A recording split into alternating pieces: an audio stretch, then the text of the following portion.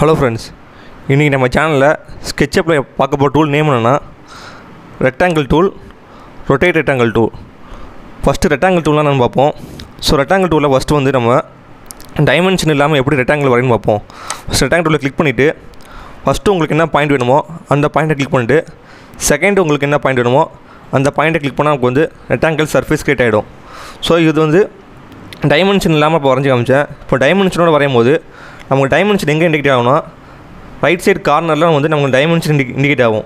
So first நமக்கு வந்து எவ்வளோ லென்த் வேணுமோ ஒரு லென்த் ஒரு 5 ஃபீட்டும் கமா பிரெத் ஒரு 6 ஃபீட்டும் நம்ம கிளிக் பண்ணோன்னா நமக்கு 5 ஃபீட்டுக்கும் 6 ஃபீட் லென்த்தோட ஒரு ரெக்டாங்கிள் கிரியேட் ஆகிடும். அதே மாதிரி ரெக்டாங்கிள் டூலில் நம்ம கிளிக் பண்ணும்போது லெஃப்ட் சைட் கார்னரில் control equal to select centre காமிக்குது. ஸோ இது எதை இண்டிகேட் பண்ணுன்னா ஒரு ரெக்டாங்கிள் வரைந்து காமிக்கிறேன். இப்போ பார்த்தீங்கன்னா நமக்கு ரெக்டாங்கிள் வந்து கார்னரை பேஸ் பண்ணி வரையுது. இப்போ நான் கண்ட்ரோலில் கிளிக் பண்ணும்போது பார்த்தீங்கன்னா எனக்கு சென்டரை பேஸ் பண்ணி அந்த ரெக்டாங்கிள் கிரியேட் ஆகுது. ஸோ இதுதான் வித்தியாசம். ஸோ இது உங்களுக்கு தெரியலனா ஒரு ரெக்டாங்கிள் பிளேன் மேலேயே நான் இன்னொரு ரெக்டாங்கிள் வரைஞ்சால் உங்களுக்கு தெரியும்.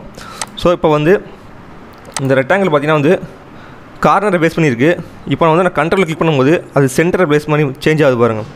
ஸோ இந்த கண்ட்ரோல் கீ வந்து இந்த சென்டரை பேஸ் பண்ணி நமக்கு வந்து ரெக்டாங்கிள் வேணும்னா வரைகிறதுக்காக தான் இந்த கண்ட்ரோல் கீ யூஸ் ஆகுது.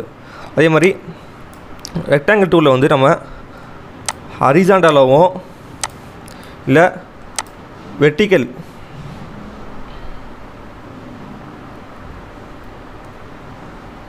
வெர்டிக்கலாகவும் தான் நம்மளால் ரெக்டாங்கிள் கிரியேட் பண்ண முடியும். இன்க்ளைன்ட்டாக நம்மளால் ரெக்டாங்கிள் கிரியேட் பண்ண முடியாது. ஸோ அதுக்காக தான் ரொட்டேட் ரெக்டாங்கிள் டூல் ஆப்ஷன் இருக்குது. இந்த ரொட்டேட் ரெக்டாங்கிள் டூலில் உங்களுக்கு ஃபஸ்ட்டு என்ன பாயிண்ட் வேணுமோ அந்த பாயிண்ட்டை கிளிக் பண்ணிவிட்டுங்க. செகண்ட் பாயிண்ட்டை கிளிக் பண்ணிட்டு உங்களுக்கு இன்க்ளைன்ட்டாக என்ன டிகிரியில் வேணுமோ அந்த டிகிரியில் எவ்வளோ லென்த் வேணுமோ அந்த லென்த்துக்கு நம்ம இன்க்ளைன்ட்டாக நம்ம ரெக்டாங்கிள் பிளேன் கிரியேட் பண்ணிக்கலாம். ஸோ இப்போ ரஃபாக வரைஞ்சி காமிச்சேன். இப்போ டைமென்ஷனோட பார்ப்போம். ரொட்டேட் ரெக்டாங்கிள் கிளிக் பண்ணோன்னே நமக்கு வந்து ஃபஸ்ட்டு லென்த்து கேட்குது. லென்த்து வந்து ஒரு 3 ஃபீட்டும் நெக்ஸ்ட்டு வித் அண்ட் ஆங்கிள் கேட்குது.